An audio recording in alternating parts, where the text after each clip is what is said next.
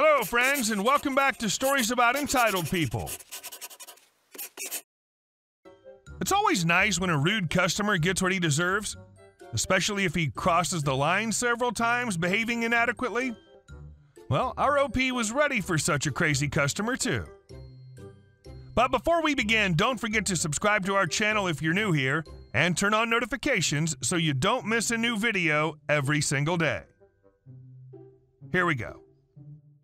Edie makes impossible request and gets banned from the store.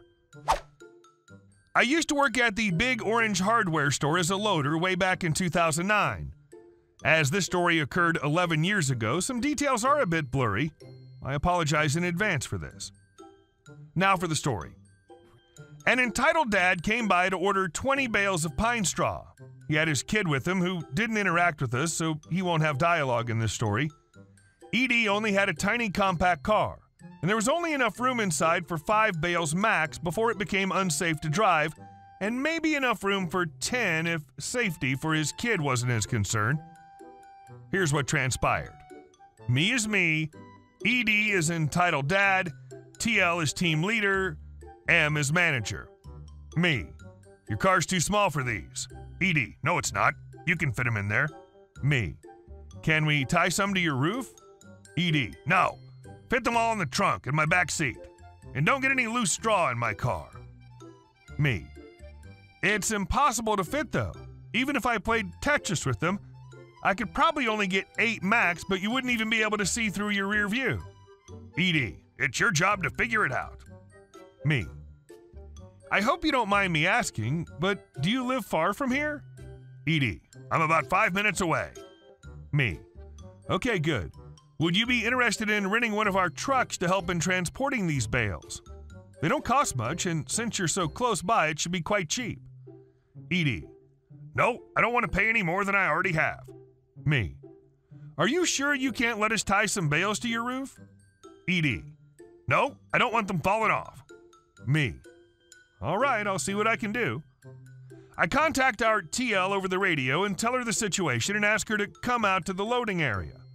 TL, sir, there's no way they can fit all 20 bales in your trunk and back seat. Are you sure you don't want some tied to your roof? Edie, well, I don't want them falling off, and I don't want the twine too tight to weaken the bales. TL, would you be interested in one of our trucks? That'll make it easier, or you can come back with a van or truck of your own. Edie, I want them in my car. TL, they won't all fit then. If you want to use your car, my loaders can fit whatever they can and you can come back to get the rest. You can make as many trips as you want. Edie, I guess that'll be okay. TL, okay, great. Looks at me and my loading partner, fit whatever you can and this gentleman will come back to get the rest. Me, all right, we'll do that. TL walks back into the store. Me and my loading partner grab some plastic sheets to lay down in his trunk, back seat, and floorboards. Edie, wait a minute, what the hell is that you're putting in my car? Me, plastic sheets to keep loose straw from getting in your car. Edie, you can't do that. I don't want your trash in there. Me, sir, you said you didn't want loose straw and this'll prevent that. Edie, can you get your supervisor again or something? I don't want your trash. Me, sir, all she's going to do is reiterate what I just said. If you don't want loose straw in your car, then I really suggest taking this plastic. Edie, call that lady on your radio again. Get her out here. Me, all right. Calls for TL again and requests her to come back to the loading area. TL, sir, you said you don't want loose pine straw in your car, yes? Edie, that's right. And I don't understand why that means I have to take your trash with me. TL, sir, that's not trash. It's sheets of plastic that we have for the sole purpose of preventing spills in customers' vehicles. My loaders are only taking precautions so they can fulfill your request. Edie, first you morons can't fit all my items in my car, and now you want me to take your trash with me? TL, sir, as I've just said, that's not trash. And it's impossible to fit 20 bales in your car, and that's why we agreed you could take them in multiple trips. Please don't yell at me because I'm just trying to help you.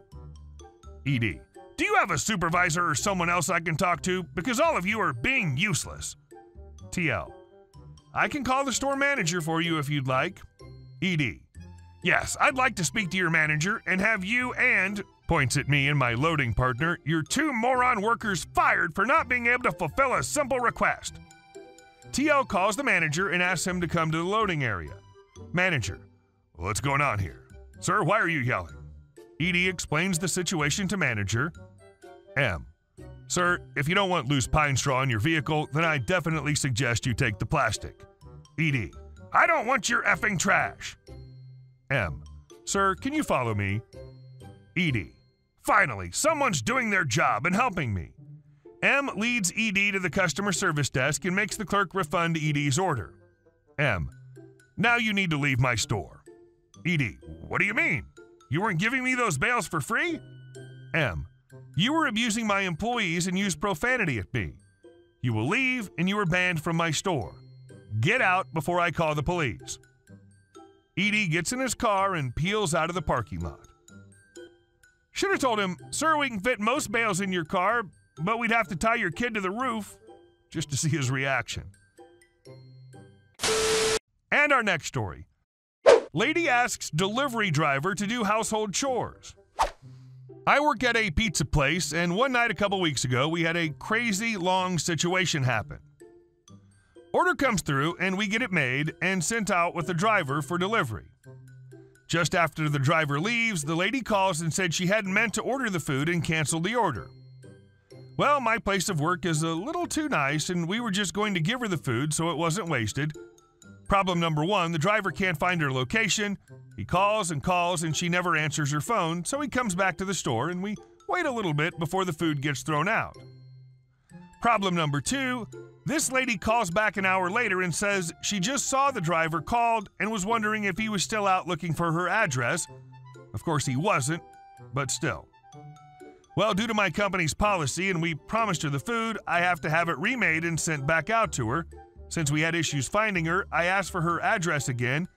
After she tells it to me, I look her up in the system. 2 completely different addresses. I ask which one is correct. She says, "Oh, I don't know. Let me grab a piece of mail." Confirms the one she gave me is correct.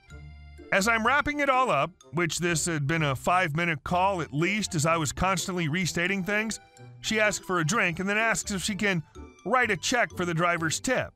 And I said, "You can, but if you want to get a drink, then you'll have to add the tip to the card." She replies back with, "I don't have any money though." Stunned silence for a few seconds, and then she says she'll find something. With the new headache, I hang up the phone and set the people on the line to making the order. Problem number 3. Here's the last bit of what happened, and it's potentially the craziest. So the driver finally gets out there, gives her her food. She then claims if she can mail in a tip to the store for him. Guess she doesn't have checks or changed her mind on that. But then, before he can leave, she starts asking him to do house chores for her, saying she'd had surgery recently and could really use the help. He just says he has to get back to work and books it out of there. As far as I know, she hasn't called in since. Damn, free food and a clean house? That's one for the record books. Plus no tip. Nope, nope, and nope. Some people are just unreal sometimes. And our last story. Entitled neighbor wants her kids in my garden. I, 29-year-old female, don't have any kids, but have my younger sister, 16, living with me for around 10 years. And we have a trampoline still in our back garden from when she was younger. Neighbor to the left of me has 4 kids and moved in a year ago. 2 weeks ago, Glasgow started getting really good weather, so the kids had been out playing constantly. Not an issue.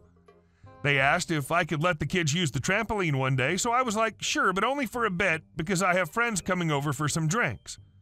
7 p.m. comes, I ask them to go home because my 5 friends have shown up and we're going to be drinking.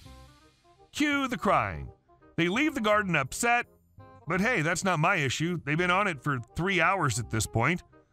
Their mom pops her head out over her bedroom window and asks if they can stay in the garden longer. No, I'm not your babysitter. She's annoyed but drops it. Last week, I come home from shopping and to my surprise find all 4 of the kids in the garden, plus their younger cousin. Ask them to leave, tell them they can't just come into my garden without me there, and they didn't even ask. They refuse to leave, So I shout up at their mom and tell her to get them out of the garden. She says, "Let them play for a bit. You don't even use it." Okay, but still not your garden. Eventually, we get into an argument and they leave. She's pissed off and shouting, saying I'm being a Karen and I should let them in. I tell her not to ask again because the answer will be no.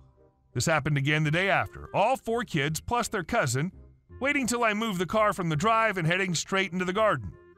So I wake up this morning. I've since put a lock on the trampoline, just a small one, on the mesh safety enclosure to stop them opening it up because I'm petty AF.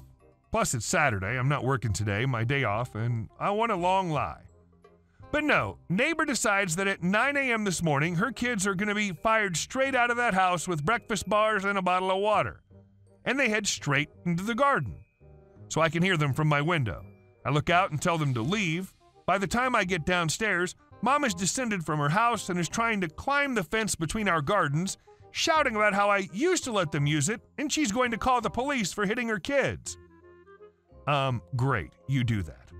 I'll be sure to show them the Ring camera footage, which coincidentally also has footage of your husband picking the lock open so your brats can use the trampoline. So long story short, entitled mother sends her kids into my garden repeatedly, even after being told not to.